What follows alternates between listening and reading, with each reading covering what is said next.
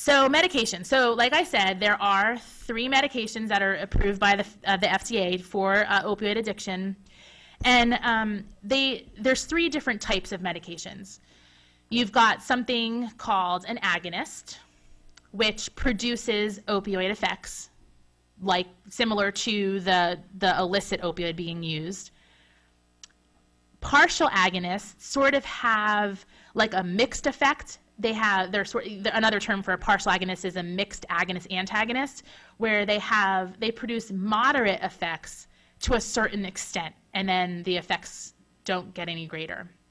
And then you've got antagonists, which is sort of the flip side of an agonist, which blocks the effects of an opioid. So what does that mean? Well, I'm going to show you. So you have this little handy-dandy graph where you've got your different types of medications. So in looking at first a full agonist, so something like methadone, you have this dose response, right? Dose-dependent response. So the more you take, the greater an effect you have, right? Opioid effect is on the y-axis and the dose is on the x-axis. So the more methadone you take, the greater the opioid effect is going to be. To the point where if you take too much, you have respiratory depression and possible death, right? So the more you take, the more of an effect you get. On the flip side, so if you think about, I have a little like metaphor for you. So if you think about, how many of you have heard the lock and key metaphor when we talk about this? No? No one?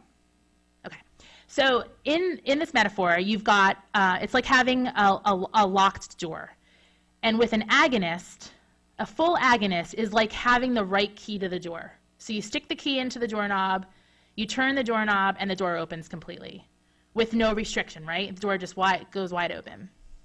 So it's having the right key to fit into that lock and open the door. If you think about the lock as the receptor, right, the opioid receptor, so it would be like having the right key to the right lock, you open the door, and the more, the wider you open the door, the wider it goes, the more of an effect you have. On the flip side, you have an antagonist, which, remember, it blocks the effects of the opioids. So naloxone or Narcan is an example of an antagonist. What happens when you give someone who's experiencing opioid overdose a shot of Narcan? What happens to them?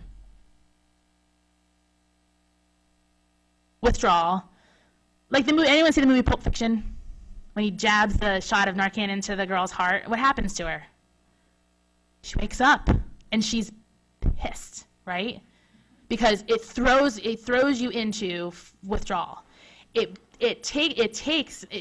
happens is if she had, it was heroin, right? So she had heroin on board, gave her a shot of Narcan, then the Narcan replaced the heroin in the opioid receptor and threw her into full-blown withdrawal, right? So she wakes up and she's mad because you just wasted her high, right? And that's true of a lot of like with Narcan is that people get mad when you like use it because you just wasted their money, like you just took them out of being high. Although you really saved their lives because they would have died if you didn't do that. So an antagonist blocks the effects, but if you have an agonist on board, if you have heroin on board, or you have another opioid on board, it kicks that opioid, the agonist, out of the receptor, and then it blocks any other opioids from coming in. So if you're taking something like naltrexone, which is an antagonist, I'll tell you, Vivitrol is an example of an antagonist. If you're taking Vivitrol once a month by injection, and you try to use an opioid, nothing's going to happen, right? Because that opioid, the blocker, is in the receptor, and it's not allowing any other opioids to have an effect. So if you think about the lock and key, it's like having the wrong key to the door. So you can stick the key into the doorknob, but you can't turn the knob, right? So you can't open that door until you remove the wrong key and then you put a right key in. So it's like having the wrong key to the door. And then you've got this guy in the middle. So you've got the middle of the road partial agonist, which an example of is buprenorphine, right? So buprenorphine is a partial agonist. So at low doses, at low to moderate doses, a partial agonist acts just like a full agonist. So you do get opioid effects at low to moderate doses. But what happens is at a certain dose, you get this ceiling effect, so that if you take more, you're not going to get more of an effect. So as you compare buprenorphine to methadone, the safety profile is better with buprenorphine because of the ceiling effect, right? You can't you're less likely to overdose from buprenorphine than you are from methadone, because you stop having an effect at a certain dose. So if you think about the lock and key metaphor, it's like having the right key to the lock, but the chain is on the door, right? So you can turn the key, you can turn the doorknob, and you could open the door, but only so much, because the chain's on the door. You can't open it all the way. So I find that very helpful to keep all this stuff straight, because it can like fry your brain. So we're going to talk about all three. So we're going to go from agonist to partial agonist to antagonist. So we're going to start with methadone, go to buprenorphine, and end with naltrexone. Methadone has been around the longest of the three. It's been around since the 60s. And it is the most, you saw before, it's the most widely used medication right now with opioid addicts. It's got indications for, you can use it to detoxify someone from an opioid or maintain someone, right? So there's sort of is two different approaches, either withdrawing someone from their illicit opioid or maintaining them on the medication to prevent the compulsive use associated with the illicit opioid, whether it's heroin or a prescription opioid. So in methadone maintenance programs, or OTPs, it's a liquid. You dose by using a liquid. So you have like a dosing nurse. You have a window where you get your dose. The nurse watches you take the dose and then observes whether or not you've swallowed the dose of methadone to try to prevent diversion. Methadone is also used for pain, but that's a tablet a pill formulation of methadone. The methadone that's used in OTPs is the liquid. It's been around since the 60s, and in California, it's covered by Medicaid. So we already talked about this, right? So the higher the dose you take, the more of an effect you get. So it really depends, like what dose you're on of methadone depends on the chronicity of your use. So like how long and how long were you using, how frequently were you using, and it also depends on what sort of dose of illicit opioid you were using. So you have a doctor who determines the dose based on sort of your history of your illicit opioid use. So it's a full agonist, so it binds the same receptors. It binds to those mu receptors, just like the heroin does, or just like the other opioids. Now the reason why when you use this as a maintenance agent, you still get some opioid effects, so you stave off withdrawal symptoms, and you prevent that rush, that euphoria, because methadone is slow. It's got a slow onset, so it's not like an automatic rush the way that the way that heroin is, and it lasts for a long time.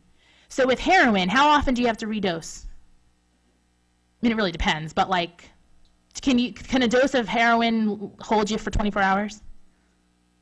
No, not generally. Methadone can last for a long time, so it allows for daily dosing, and then it's got a slow offset. So you don't have to repeatedly dose throughout the course of a day. You can use it in sort of a daily dose.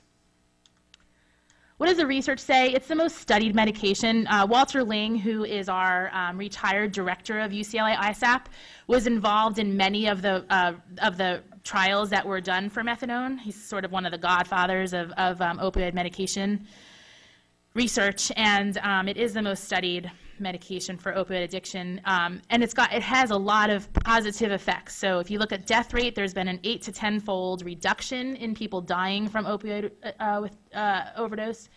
It reduces use of illicit opioids while you're receiving methadone. It sort of, like I said, it prevents you from going into withdrawal, and it sort of allows you to have a job, get back in touch with your family, be a taxpayer. Like it allows you to lead a productive life without that compulsive behavior of chasing the next high. Reduces crime, improves family and social functioning, increases the likelihood of employment. A lot of methadone programs open really early in the morning. I think they open at like 5 a.m. So you can go get a dose, you can go get dosed, and then you can go to work for the day. There's been improvements in physical and mental health, and it helps to reduce the spread of HIV. What they're doing in Vietnam is opening methadone treatment programs to reduce the spread of HIV among injection drug users. And there is no, like I know a lot of times people ask, well, how long do you need to be on it in order like for it, like can you go off of it after a certain time? It depends. It depends on the individual user. There are folks who have been maintained on methadone for a very long time and are doing well. There's other folks who take it for short times and then cycle back 2 years later. You know, they go through sort of a cycle of methadone maintenance, illicit use, methadone maintenance, et cetera. In terms of if you look at the dropout rate from methadone treatment, if you look at the relapse to IV drug use after you've left methadone treatment. So if you're in treatment, rates of injection are lower, around 28, under 30%. And then the longer you're out of treatment, the more likely you are to relapse to injection drug use. It's just sort of, this is a standard, we see this across research trials. So in 10 to 12 months after leaving methadone maintenance treatment, more than 8 of 10 of the folks are back to injecting. So it's pretty close to being near universal relapse if you leave methadone treatment. Yeah, Susan.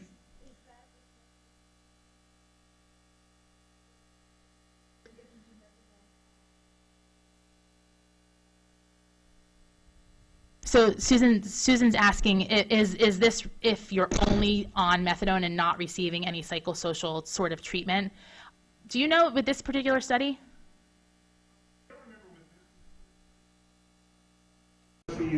That have been done with use of methadone and with use of buprenorphine, and all of the medicines say you should be getting good psychosocial treatment. So the research is generally done on a platform of cognitive behavioral therapy. So that's what we're comparing our data to. However, and controversially, there's some indication that in that combination, the medicine is the most important. So if someone refuses to get behavioral treatment, giving them the medicine still helps them meet many of the treatment goals that we would want to see, and it keeps them engaged with the treatment system so that we have a chance to continue to work with them and hopefully draw them back into psychosocial treatment.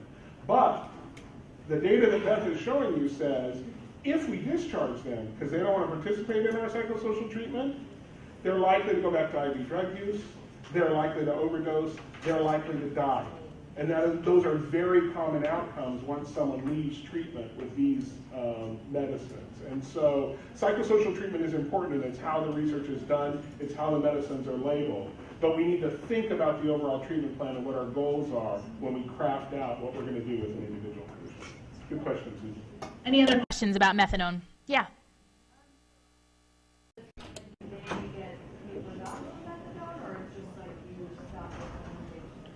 So the question is, if the decision is made to stop taking methadone, do you just stop taking it or do you taper off? That is a decision that's made between the medical provider and the patient, and you absolutely don't just stop taking it. There is a taper. There is a taper that you would go through, so you slowly decrease the dose of the methadone until you're down to 0. It would be very dangerous to just stop using, which is why some people, leave methadone and they die, because then they go out, they have, they go out and use their illicit opioid, and then they're dead. So there is definitely a taper, and there's been some research looking at like a variety of taper schedules, and it really is a decision that the provider, the prescriber, needs to make with the patient. Great question. Okay, so methadone. Yeah. Oh, sorry. What is the time that somebody would be on methadone before relapsing? If after 12 months, most people go back to using it forever? Is it 2 years, 10 years? What is it? It really is person dependent as to how long you stay on methadone. But the thought is, if you're taking methadone and not using illicit opioids, you can maintain on methadone for a very long time. There's no label, right, Tom? There's nothing in the label of methadone to say like that 2 years is the magic time frame, or. There is no magic time frame determined, but I want to make sure I understand your question, because the relapse rates that are on the slide up there are after they've been discharged from treatment. So it's months out after of discharge, treatment where they end up going back to injection drug use. And in fact, across study after study after study, the most common outcome of what we call detox, medically assisted withdrawal, is return to use. And so we very often say someone needs detox, we force them through the detox, we get them to an opioid-free state, we set them free, and they go back to using. Because as Walter, who Beth mentioned earlier, says, detox is good for lots of things, but keeping people off of drugs is not one of them. And so we really need to evaluate, when does that withdrawal occur, and what are the indicators that it's not working, which means we need to restabilize, figure out what's not working, give them good psychosocial supports, and try it again when it makes sense to try it again. Good questions. Was there another hand, or were you just helping to get my attention? Oh. Okay. So moving on. So talking next about buprenorphine, which is our partial agonist. So again, similar to methadone, it helps the patient to function normally without those cravings and without going into withdrawal. Because remember, at low to moderate doses, it has those reinforcing, those mildly reinforcing effects that you would get from your illicit substance without the compulsive behaviors that are associated with it. So it's strong. It binds very strongly to the mu opiate receptor, and it stays there for a long time. So if you're prescribed buprenorphine, and then you try to take an illicit opioid on top of it, it's not gonna, like, the buprenorphine is gonna block the effects of other opioids that are ingested. It's got that ceiling effect at high doses, so it's considered to have a better safety profile than methadone or other full agonists. And really what happened is when buprenorphine came onto the market, it really, I said this before and I'll just repeat it, it expanded it sort of expanded people's options. So it's, for some folks, methadone is the treatment of choice. For other folks, buprenorphine is the treatment of choice. And what the difference in the two medications is that buprenorphine can be prescribed by a physician in private practice, whereas methadone can only be prescribed out of a licensed opioid treatment program. So for some folks, there's still stigma, right? Like it's hard to open a methadone program in a lot of neighborhoods because it's that NIMBY, like not in my backyard kind of thing. I don't want those people hanging out in my neighborhood. So there's this huge stigma still with methadone that you don't see with buprenorphine because Dr. Shaw, who works in the neighborhood, has his patients coming in and he's prescribing them in his private practice. So it expanded options for some folks who did not wish to go through a methadone program. And it's got, I told you about how there's this 8-hour training requirement to get the waiver on your license. The label for buprenorphine states that the physician has to have the capacity to refer for psychosocial treatment. It doesn't mean that it happens all the time. We're trying to do a lot of work educating physicians of the folks like you who are out in the community who they can refer to. They just don't know, so they don't. So they have to have the capacity to refer if the person is willing to accept a referral for psychosocial treatment. So when it was first approved by the FDA, Reckitt Benckiser had the exclusive rights to it, and they were marketing a mono and a combo product. Mono, what I mean by mono product, it was buprenorphine by itself. The combo product was buprenorphine and naloxone, right? What's naloxone? Narcan, right? The overdose antidote. And it's sort of as a ratio, and I'll tell you about that in a minute. So there was this combo product, and the whole reason for marketing this combo product was to reduce diversion or reduce the chance for diversion. Because naloxone, remember, is an antagonist, right? So by having this combo product, you're reducing the chances. They thought that you would reduce the chance of diversion. So currently on them, there's the exclusive rights expired a few years ago. So now there's generic formulations of buprenorphine on the market. They're cheaper. They're definitely less expensive than Suboxone and Subutex were, which were the two sort of name brands of the initial products. And now we've got, still under brand name, we've got two different combo products. You've got something called a Suboxone. Oh, one thing I wanted to mention is these products initially were tablets that you put under, they were sublingual tablets. So you put them under your tongue and they dissolved sublingually. That was the indicated route of exposure. You didn't chew them, you didn't swallow them, you put them under your tongue and they dissolved sublingually. There were some issues with young kids getting their hands on the tablets and getting into trouble. So Reckitt and Kieser came up with a film which was less it had less of a chance of impacting folks who shouldn't have been taking it. And then there's also this new one called Zubsolv, which is a sublingual tablet, but it's at like funky doses, like the dosages are different. And Tom and I talked to one of our psychiatrist colleagues at UCLA, and we said, like, what's the uptake with this? And she said, not very good, because it's like weird doses, and it's not being used as much as the film formulation is. But the way that it works, you see with Suboxone, which is the combo product, the buprenorphine naloxone product, it's a 4-to-1 ratio of buprenorphine to naloxone. So for every 4 milligrams of buprenorphine, there's a milligram of naloxone, right? So it's a 4-to-1 ratio of the partial agonist to the antagonist. There's some stuff in the pipeline that's still under review and still undergoing some clinical trials. One of them is an implant. So similar to like Depo-Provera, where you would implant it under the skin, it would be good for 6 months. So you'd only have to be dosed twice a year. There's lots of questions, though, about who's going to administer it, how are you going to follow up, like how are you going to assure that medical follow-up will occur, and then how are you going to provide behavioral therapy if you're only going to see a person twice a year, right? So lots of good questions. And then there's an injection. Oh, wait, that's the one that's like Depo, right, the implant? Norplant. I'm sorry. I meant Norplant, not Depo. And then there's also something called Probufene, which is an injection, kind of similar to like now to Vivitrol, where you inject Vivitrol once a month. There's a buprenorphine injection that would be good for a month. But again, like if you're only going to see someone once a month, how do you assure that that psychosocial treatment is being provided? So those aren't approved yet. We'll see. We'll see. What happens down the line.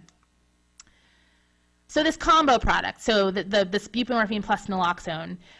It's got that 4-to-1 ratio, and if you take it as prescribed, which is sublingually under your tongue, you won't have the naloxone. You won't have the antagonist effects at all. You'll have the buprenorphine effects. If you inject it, something very different happens, and I'll tell you what that is in just a minute. So you've got this like sublingual versus injection bioavailability and potency. So those are big words. So buprenorphine in the combo product, you're not going to get 100% of any medication you take, right? Some of it's not going to be absorbed into your system. It's going to kind of just be, recycled and pass through. But what you get when you take the combo product sublingually under your tongue, you get 40 to 60% of the buprenorphine effects, but only like 10% or less of the naloxone effects. So you get the opioid agonist part of the medication, not the antagonist part. If you inject it, which some people try to do, the buprenorphine, if you inject it, is 2 times stronger. So you'll get like a double, like it'll feel like a double dose of bup. The naloxone is 15 times stronger. So what's going to happen if you inject the combo product? You're going to go into withdrawal, like full-blown withdrawal, very quickly. Exactly. So this is really meant to decrease the chances of injection. And there were, France, Tom, where there was, like, initially there were some issues with injecting buprenorphine?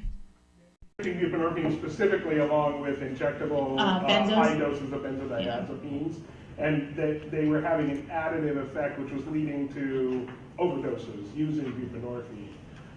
And so they wanted to prevent that, obviously, if it was going to be widely available in this country.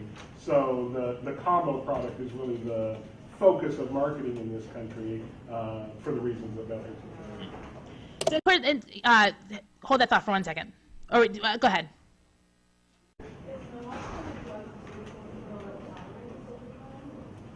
Is naloxone a drug to which one can build up tolerance over time? No.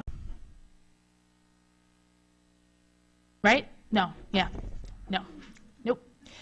Okay, so what does the research say? So buprenorphine has been shown to be as effective as a moderate dose of methadone. This is what we call a no-duh statistic.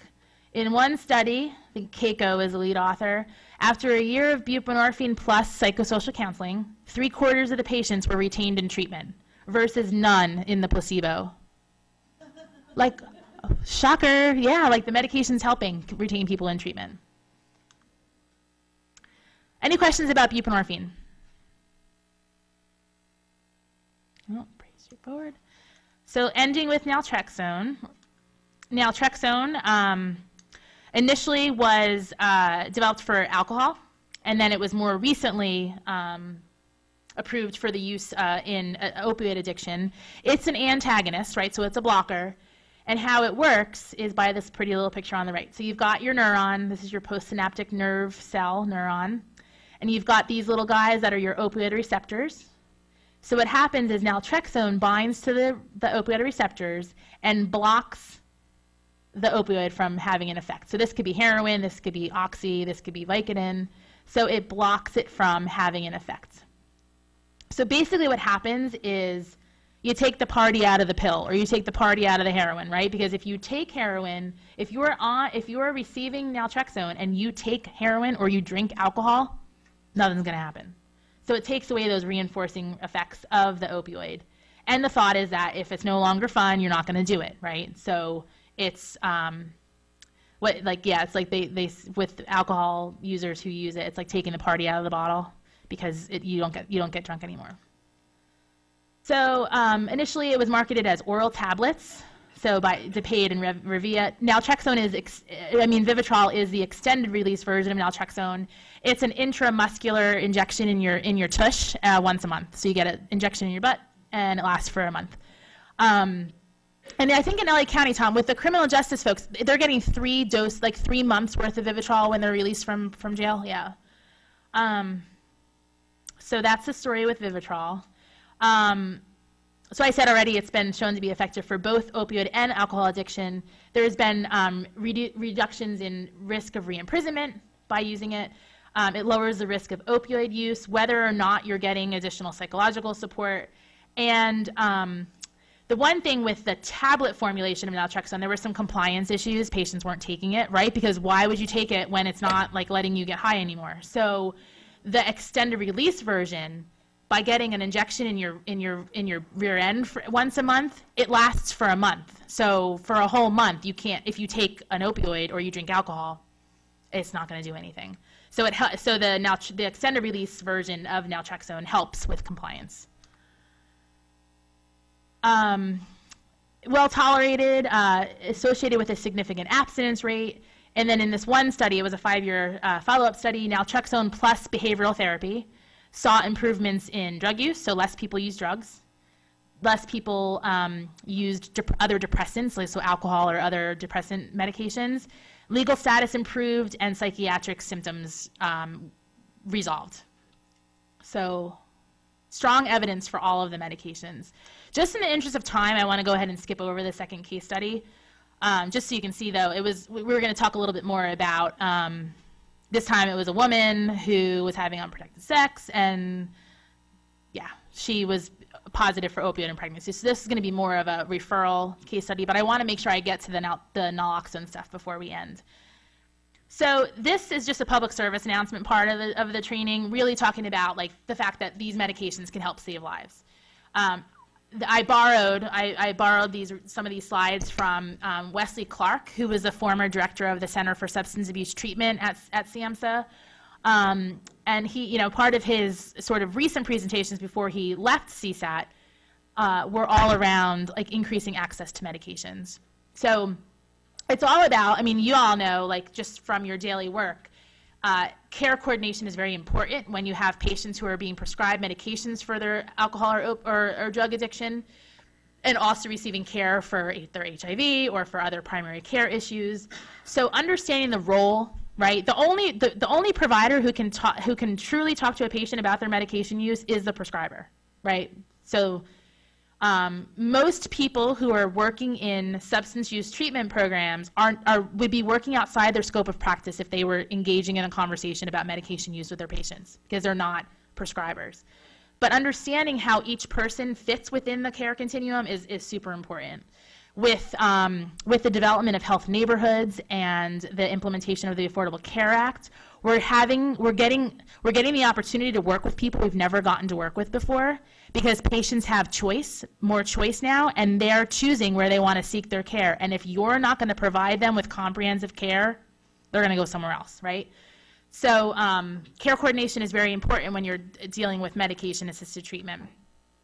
It's also important, especially when you're dealing with younger users, is just early identification. The sooner you can catch them in their use history, the more likely they are to do better long term. So it's a progressive condition. The sooner you receive treatment, the better the outcomes are.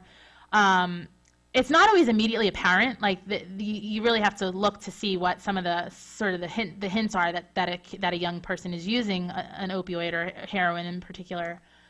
So here are some things and these are general warning signs. It wouldn't just be heroin, but it could be other things. So changes, right? Obviously, these are pretty straightforward. Changes in friends, change in behavior,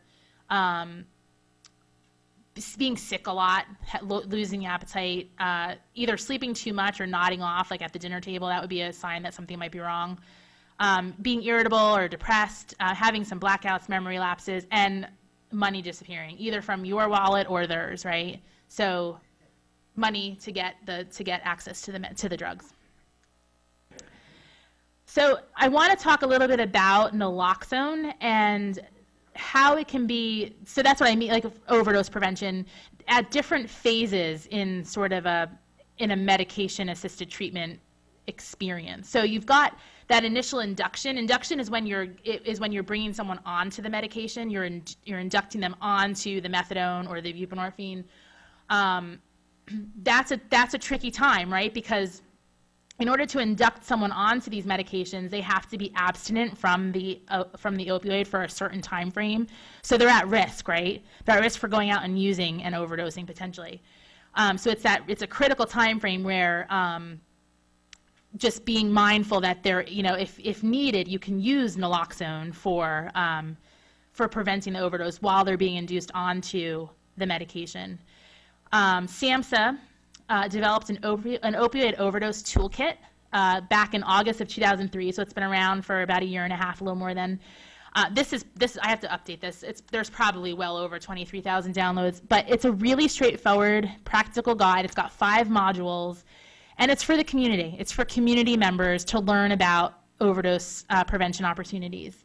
So it's for families, it's for first responders, it's for law enforcement, it's for prescribers, it's for the community at large, and it talks about strategies that you can use to prevent overdose and treat overdose. This is a version of the auto-injector version of naloxone. It's called Ezio. This is from about a year ago. There's also a nasal version of naloxone that you don't have to inject. You can just snort it up. Like you could just put it up. It's up the person's nose. My cousin is a cop in Mount Laurel, New Jersey, and he carries naloxone. He carries the inhaler version, and he's had to use it like several times. He's had to help people who are experiencing overdose. So there's been some efforts. The Clinton Foundation, so Bill and Hillary Clinton have a foundation. One of their missions is to decrease the cost of naloxone so that it becomes more widely available. There's been a lot of stuff in the media in the news in California around increasing, like the Department of Public Health is trying really hard to increase the use of naloxone as well. Another time someone talked about like tapering someone off of medication-assisted treatment. That would be another time, right, when someone would be very vulnerable to overdose because they're tapering off of the medication. If they went out and used an illicit opioid, they could overdose. So it's kind of the same message that you would give, like in terms of using naloxone as an agent in medication-assisted withdrawal as opposed to induction. So it's really all about just getting the word out there about the importance of having the prescription and carrying it with you, right? Because you're not going to have very long to save someone from overdosing. It's got to be like a split-second decision. And I'll sort of end with this little nugget. So a couple of years ago, the American Society of Addiction Medicine, ASAM, commissioned a report, and at that time, only 28 states were covering all 3 of the FDA-approved medications. California is one of them, one of the 28 that is. But that's a problem because there's 22 states that are not covering the costs. So access is a huge issue, right? And we have to sort of get beyond that and increase the availability so that more folks have access to it to use it to their benefit. And I thought this was particularly powerful. And this was from a Pew. Like, Pew is a think tank that they do surveys to see like what public opinion is.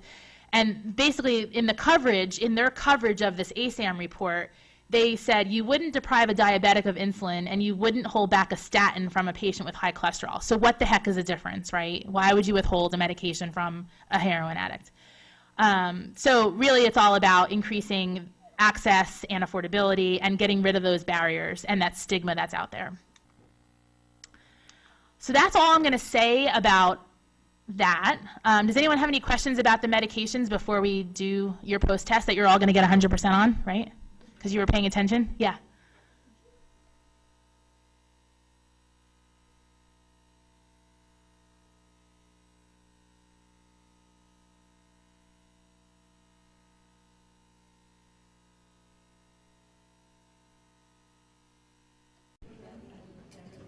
So the question is, would you recommend that residential providers provide naloxone to the patient or to like the family members?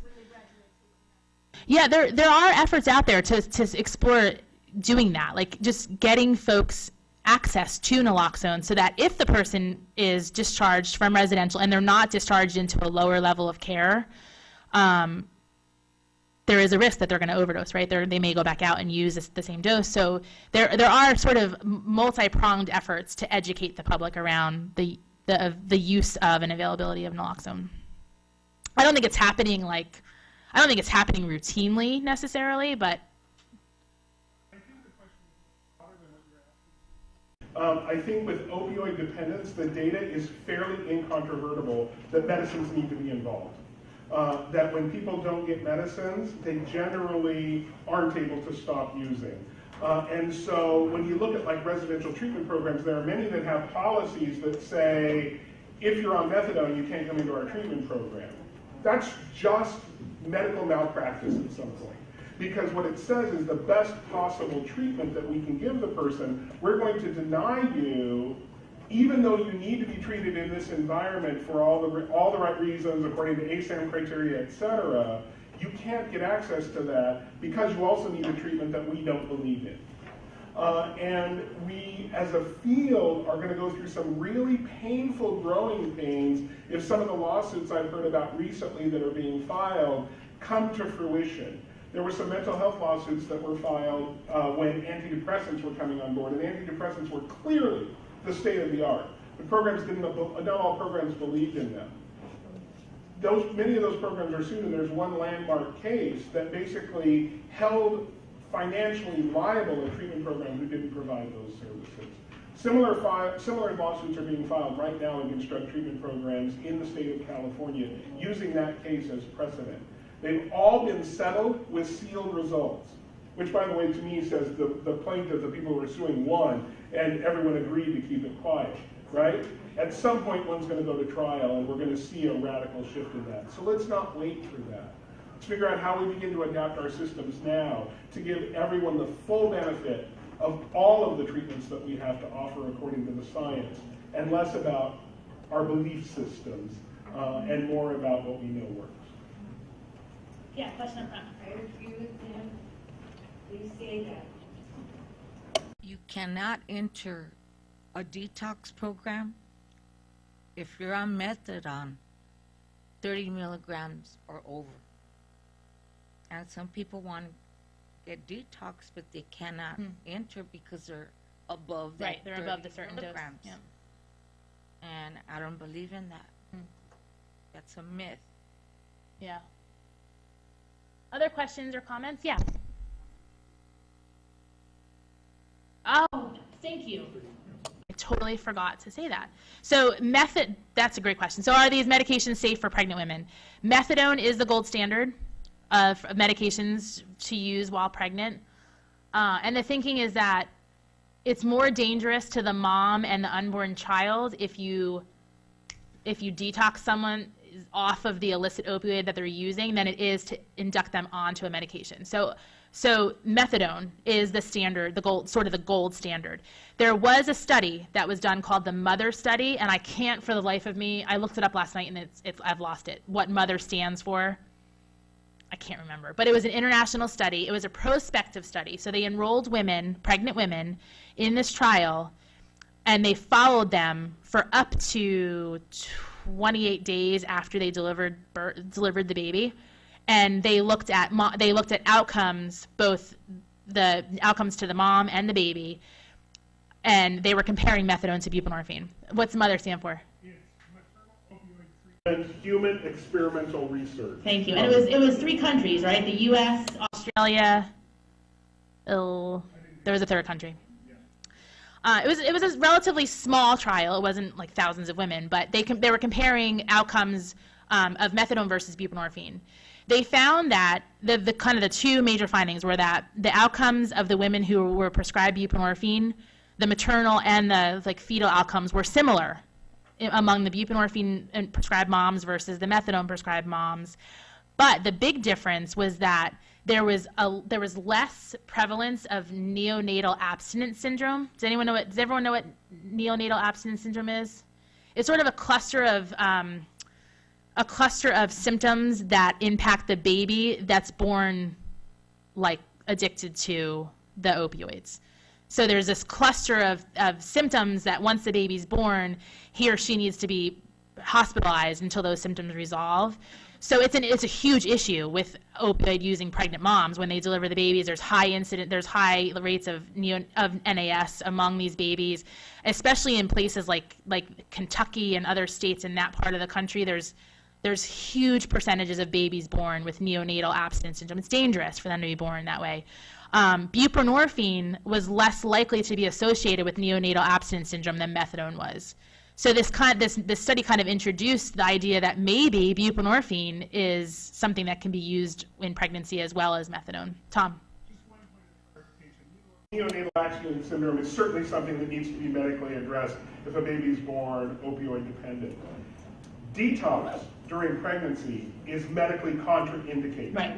Meaning it is dangerous for the mother and the developing fetus to go through detox. So transition onto a long-acting opioid and then dealing with whatever happens after that is safer for both the mother and the developing fetus. Then it would be to detox the mom off of the heroin or whatever. That's exactly right.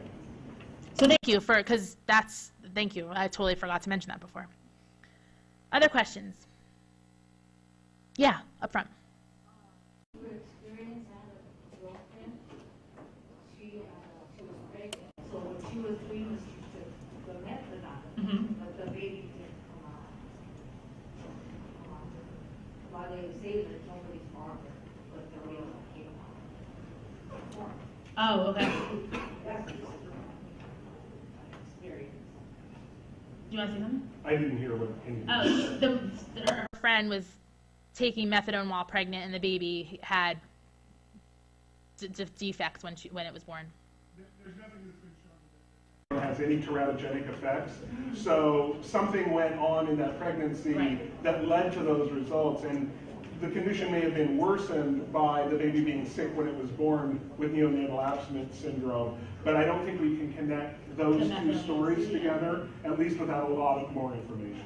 She might have been using plus. Yeah, something else was going on, yeah. Other questions, comments, clarification? So I want to just share with you some recommended reading and other resources. So there are lots of things out there available in the public domain, which means that your taxpayer dollars pay for them, so you can access them for free. That can be helpful if you want to learn more about some of the topics that we described today. So you've got something called TIP 40. TIP stands for Treatment Improvement Protocol. There's a whole series of tips available through SAMHSA that are clinically focused, and there's a variety of topics. TIP 40 is specifically on the use of buprenorphine in the treatment of opioid addiction. It's like gigantic. It's like this thick, and it's got tons of information. Tip 43 is more general, and it's medication-assisted treatment for opioid addiction in opioid treatment programs. So they've got that one, and then NIATEX, which is the Network for the Improvement of Addiction Treatment. They're an organization that works with providers in a variety of settings to help improve access and engagement in treatment, access, engagement, and retention. They did a project with looking at using medication-assisted treatment in this one research effort called Advancing Recovery. So they were working with providers to incorporate medication-assisted treatment into their programming. So there's some interesting, this is good, this looks at like just lessons learned really, so it's another practical guide. The Addiction Technology Transfer Center Network has, we had some funding, some supplemental funding a few years back from SAMHSA to develop a whole suite of products around increasing access of medications to racial and ethnic minority populations. So Tom and I developed a couple of they're online courses available for free, where if you want CE credit, there's a nominal charge, but there's some core modules just around the use of medications. We talk about both the opioid medications and the alcohol medications. And then there's some population-specific modules, like there's one on Asian Pacific Islanders, there's one on African Americans, there's one on Hispanic Latinos, and there's one on Native Americans and Alaskan Natives, which kind of provides the results of some focus groups that we did all over the country around like what are the barriers to uptake of medications in racial and ethnic minority populations, and what are the strategies that you can use to increase access in those populations. So there's lots of good information. And then lastly, there's something, there was an effort called the NIDA SAMHSA Blending Initiative, which was an effort to speed up the uptake of research findings in the community. So Tom and I have led the development, well, Tom's been the lead on the development of 4 buprenorphine-related training products. Some of the information from those products is in this presentation.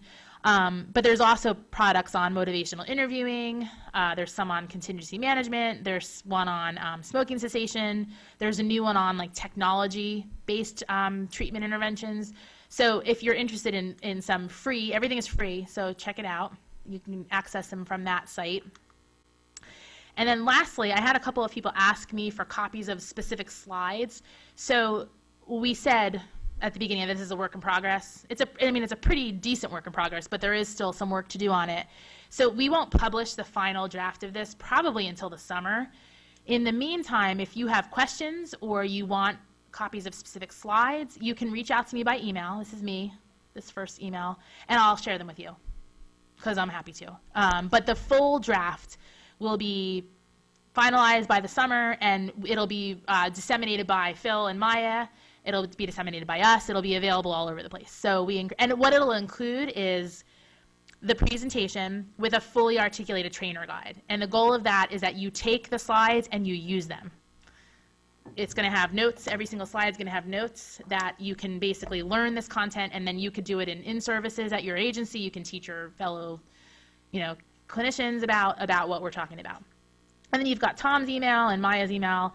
And then you've got our website for the Pacific Southwest ATTC, and you've got the training calendar for the PAETC.